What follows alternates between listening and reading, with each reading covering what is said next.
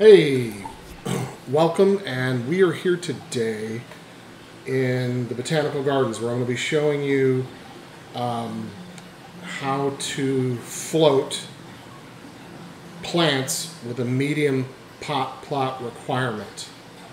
And by float, I mean you're going to plant them without permanent pots or plots. Now, where does this come in handy? There's a few instances that I can think of.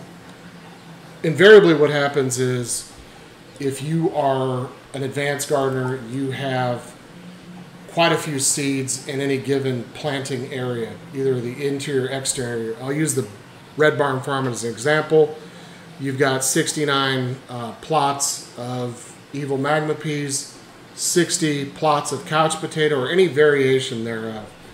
And you chip fairly significantly into the max item count for that specific area.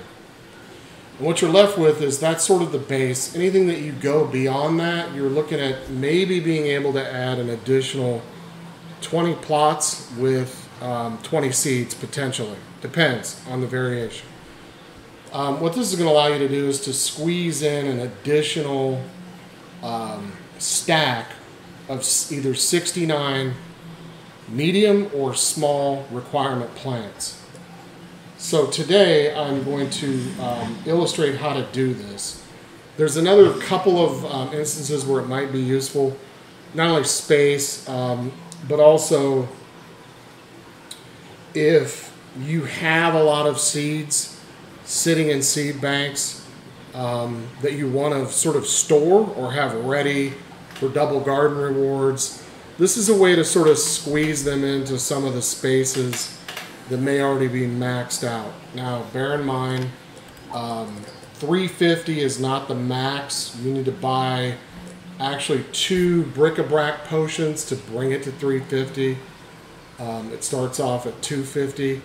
So you may only have 250. In that case, you'll have to up the item count for the given area that you're going to do this in. So with that, I want to issue a warning. In any given growing area, do not exceed 207 seeds, period, in any combination, whether they're floated or sitting in pots or plots. Don't go over 207 seeds. If you do that in a growing area, you're going to run into problems.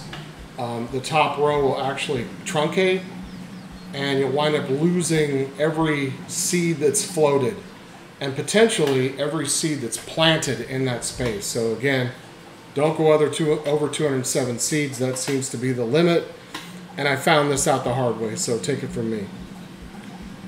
So we're going to need a few things to really start off here. And just to let you know, this method works essentially in every house. Some better than others. There are a few that I've tried it in that it doesn't work so well. It still works, but it's not as straightforward. It works especially well in the Red Barn Farm. It works okay here in the Botanical Gardens due to the way this thing is sort of set up. And then the Fantasy Village, I think it's called, is the other house that actually gives a plant life.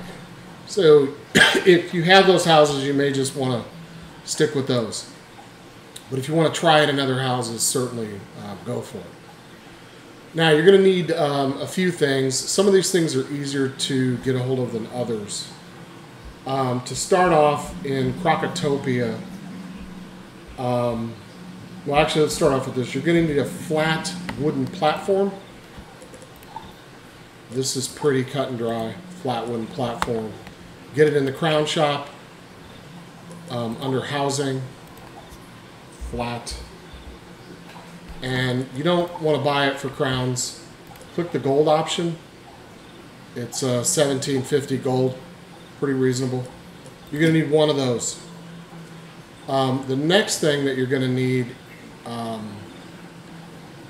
are the tatami floor mats. You're going to need 2 of those. You can get them in the bazaar. If you can't find them, go to Mushu, the furniture vendor there in Mushu. Sells those. Z-Land, I think is the name. I'm probably pronouncing that wrong. But anyhow, those are available in Mushu. Out of Crocotopia, you're going to pick up a small purple rug, one of those. Now, this is a just-in-case item. I can sort of demonstrate at the end where this would come into play if we don't run into any issues. But it's good to have one on hand. So you're going to need one of those. That's you can buy that in Crocotopia from Eric. He's the little furniture sales guy, the Mander there next to the Crocosphinx. The next thing you're going to need are medium enchanted crock pots. You're going to need 23 of them. You want to arrange them in this pattern. So it's 4 on the outside rows offset, and then 3 rows of 5 on the inside for a total of 23. You're going to need 23 of these. So there's going to be 23 in each row, hence 69. You can get these in Crocotopia. The little gardening vendor there, Charlie, who stands next to the pyramid in the Oasis, he sells these. I prefer the Enchanteds. I store these in my attic, so I always have 23 on hand, and whether I need Enchanted or don't need Enchanted, they work either way. And I sort of like the way that these signal when you're ready to pull them, and I'll demonstrate that in a moment. So the final thing that you're going to need, and this is going to be the difficult thing to get, these are, and you're going to need 6 of them. Even though you're only going to use 4 in this instance, you still need 6. While these are tradable, they're difficult to find in the bazaar. You can farm the bazaar, and you may come up with 1 a week. The best way to do it, and it takes probably about 6 hours total, is to go to Hyde Park and Marleybone and farm the bosses Sammy O'Leary and Willie Marks. They drop these. The only it's the only bosses that drop these. And again, you could do it over the course of a few days, over the course of a month, or you can try to grind them out, whichever way you want to do it. Or you can occasionally farm the bazaar. There are a few people, and if you see them dressed like this character, friend them, because a lot of these folks collect these and may have 6 of them that they'll gladly transfer to you via the bazaar. But you're going to need 6, and when you have 6 for every methodology, and you'll see, you're going to want to lay them out like this. They stack in a very certain way, and these allow for sort of half heights in stacking plants. So they're essentially necessary to do a lot of these. Now, you might be able to do this with some other item within the game. I don't know. I haven't tried regular crates. It might work, might not. It may build it too high, and the purpose of this demonstration is to show you how to build it close enough to the ground that you don't need a casting point, i.e. a rug or a garden gnome or a pole in the middle of the planting in order for the utility spell or the needs spell to hit every plant. So that's why I use these vegetable crates, or crate of vegetables, sorry. Again, Willie Marks, Sammy O'Leary, Hyde Park, and Marleybone, they drop them. Takes a while, but they drop them. Okay, so the way to start this out is to arrange the pots just so. And today, for demonstration purposes, I'm going to be planting 69 trumpet vines, okay? So the first thing you want to do is lay out your pots, and then you want to take your wooden platform. Now this house is even more glitchy than some of the others. I actually don't like planting in here, but it's the only place I have space. I want to call out one more need before we continue. Get a mouse with a scroll wheel. It's impossible to do this with a trackpad. So if you don't have a mouse, whether wireless or wired mouse with a scroll wheel, get one. They're cheap, completely doable. So what you want to do is take your flat wood platform, set it down. You want to click it once to highlight it, and then you want to use the scroll wheel to turn it. Now when you turn the platform, this icon down here that says cancel will light up. Let me demonstrate again. Click, scroll. Okay, so you're not going to pick this thing up without doing this. So once you've scrolled it and this icon has appeared, you're going to pick it up and you're going to move it on top of these pots. And what you want to do is position yourself to the edge of probably the second row of pots like this, and put the flat wooden platform over until you see bottle caps, about right there, or maybe a little bit higher. And then you want to scroll the mouse wheel again, okay? Everything's going to turn red. You want to move out of the way and pick this up. And what you want to try to do is set it down with as little of a fight as possible. Sometimes you've got to move the mouse quite a bit, and it glitches worse in some houses than others.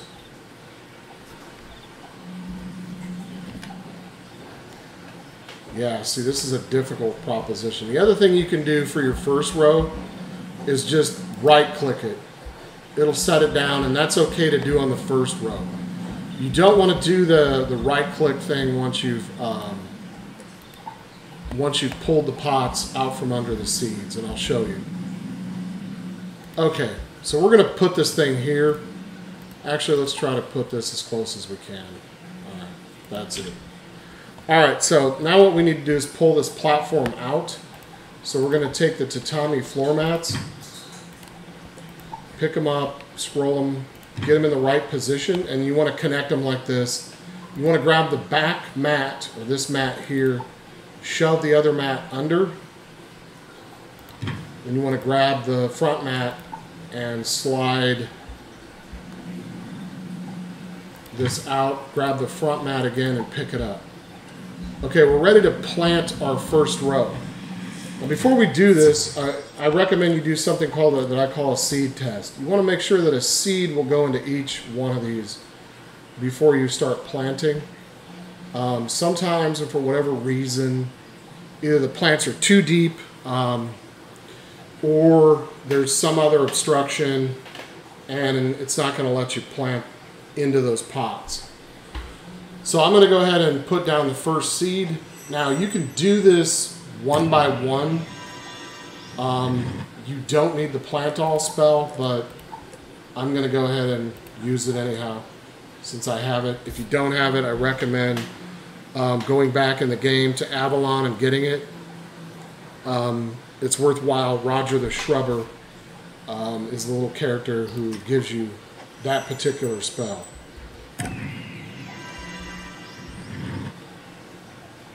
Okay, sometimes what can happen if you have a lot going on, a lot of other plants, is when you plant this first row, the game might freeze on you or appear to freeze. Just let it go. Give it time to do what it's doing. Don't port away or do anything like that. Just wait for it. It'll catch back up and unlock itself. Okay, so now we need to pull these pots away. So let me get this small purple rug out of the way. So I'm going to put my flat wooden platform down. I'm going to highlight it. I'm going to spin it. I'm going to pick it up. Okay. And I'm going to do essentially what I did before. Right about here. And boom, I'm going to spin my mouse wheel back and forth and lift the pots away. Now, you want to set these down. You don't want to right click, because if you right click, the pots will actually not pick up. They'll disappear as an option, and you won't be able to actually click the wood platform, pick up, and have all the pots come back in your inventory. And then you'll have to exit the space, come back in order for the pots to reappear under the plants so that you can try to do the process all over again. So this is row 1, 23 23 seeds. So row 2 is very simple. We're just going to set the pots down, and this is actually going to be off center, which is okay. So the thing that I recommend is to put your first one down, and this is your first row of 4, and then seed test it just to make sure. Okay, so that seed was planted in there, so we're going to continue the whole row process, keeping them in line, obviously. And so it's 4, and then 5, and then 5, and then 5, and then 4. And apologies for going through this. Some people would speed it up. In case there's something that goes wrong, I want to show you how to either mitigate it or undo it. So that's sort of why I'm taking my time here. And if one won't set down, move your character. See, that won't set. There. Everyone, you know, I mean, if you find something that's sort of glitching out, just pick it up and redo it. Okay, this is our second row. So we're going to go and we're going to seed test this just to make sure we should be good. Yep, we're good.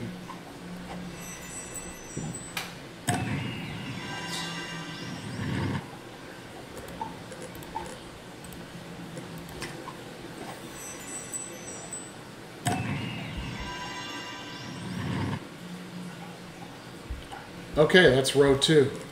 Now we're going to pull out the pots from row 2. Again, put your flat wooden platform down, highlight it, spin it, pick it up with the move. Stand about here, you're going to get your platform right about there, bottle caps, spin it back, spin the mouse wheel back and forth, pull the pots. Now, same thing, you're going to want to set this down.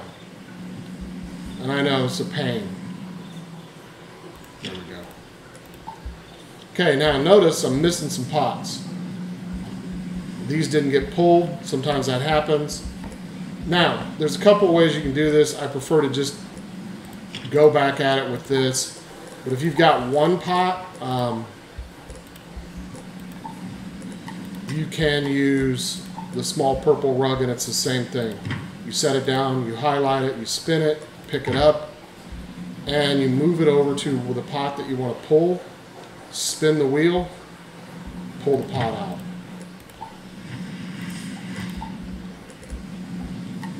So it's good to have that rug just in case. But in this case, we want all 3 of them out. Let's see, there we go. Spin, pull, set them down, pick them up, done. Okay, so now we have 2 rows. 2 rows. And notice they're floating, you can walk amongst them, no barrier. Okay, so now this is where the crates come into play, and what we're going to do is we're going to put down the wooden platform, get it over as far as we can, since this is a tough space. And we need 2 of the tatami floor mats. Going to connect them, grab the back one, shove it under, grab the front one. And this is why you need 6. If you don't have 6, you can't lay these on top.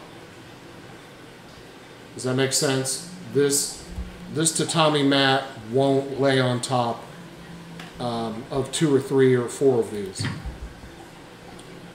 So you're going to place the whole thing on top of the crates. You're going to grab this front crate. You're going to pick it up, you're going to stack it on the crate behind. You're going to pick that crate up and stack it on this crate. Okay, and we only need 3 of these to complete the height that we need. And I think you can see where this is going. I'm going to get these out of the way. I'm going to grab this mat and be done with it. So what we're going to try to do is get this as close to the bottom row as possible. But we want to stack the pots on this platform. So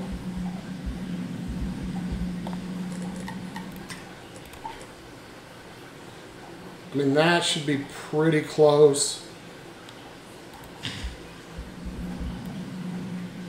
Yeah, I mean, that's close. Close enough, we'll call it. Now, we're going to stack these out, but what we're going to do, too, before we go forward, we're going to seed test it again. And that looks good. All right, so we've got 4 there.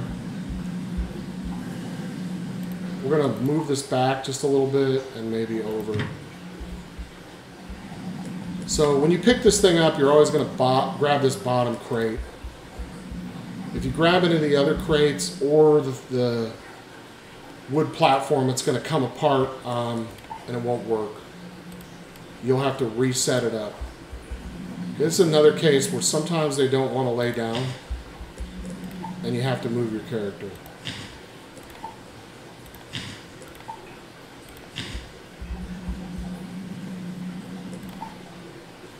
Okay, we'll do those last, but same configuration.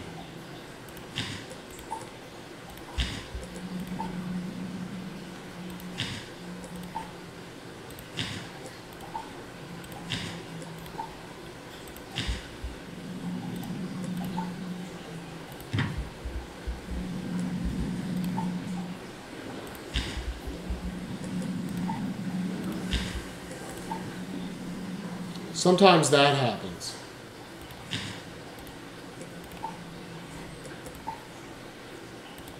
Where you place it, yeah, see it glitches sometimes, but that's fine. Just keep going. I'm going to put my final 3 in on the end.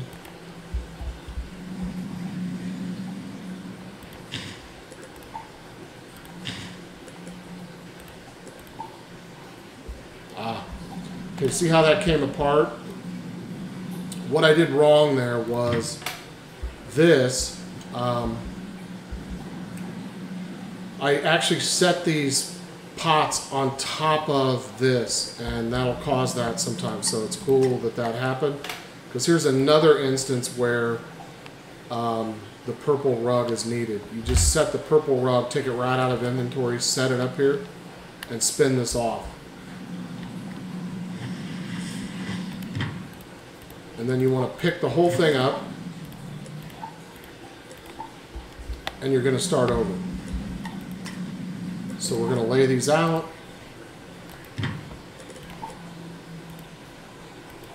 And it's really glitchy to build in this house on the exterior. The interior is fine, but the exterior, for whatever reason, glitch city. So same thing, 2 mats, end to end, back mat, shove it under, front mat, stack it, pick up this one, put it on the next one, stack up 3 high. Oops. Okay, there we go. Get rid of these. Okay, so we're back in business. So always make sure it's facing the same way. Don't face it this way. It'll make it so that the pots are off. And if they're off, they actually bleed into one another, and you won't be able to plant into them. Okay. So this is our final row.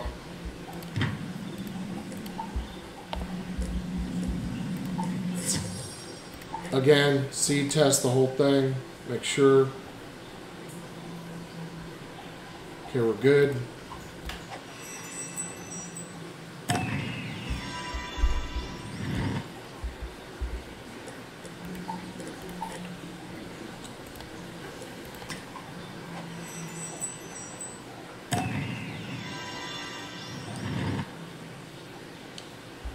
Okay, that's the final row. Now we want to pull those pots out. Again, set down the flatwood platform, spin it, pick it up, come back over. And it may not catch the back ones. No, it didn't. It's okay. Again, we've got to set this down. We can't right-click it to set it down. Same thing. Oops. You know what I forgot to do? Click, spin, pick up. Spin, okay. All right. So that's essentially the process. Now for the likes, you can float them. I prefer to do that. That way when I go to harvest, I can just walk right in the middle of this. Most of you may or may not know how to float, but I'm just going to demonstrate. I use this pole. You can use whatever you want. It can be a flag pole. It can be anything. It doesn't have to be this pole. Whatever you have on hand. You want to set your flatwood platform down. Grab your small purple rug straight out of inventory. Mouse scroll it. Move your rug up. Mouse scroll it. And then climb up on your platform. And put your likes up here.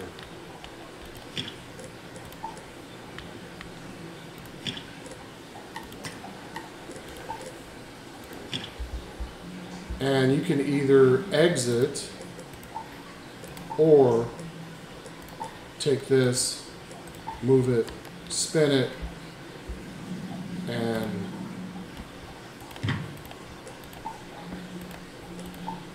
there you go. So that's how this works. And if I get enough people checking this out, liking it, I'll make another one that shows how to do it with the small pots or plots. Small plot or pot need plants. You can't do it with large, unfortunately. With large plants, you will need a plot. There are no large pots in the game currently. Great, so thanks for joining, thanks for watching, and happy gardening, something like that.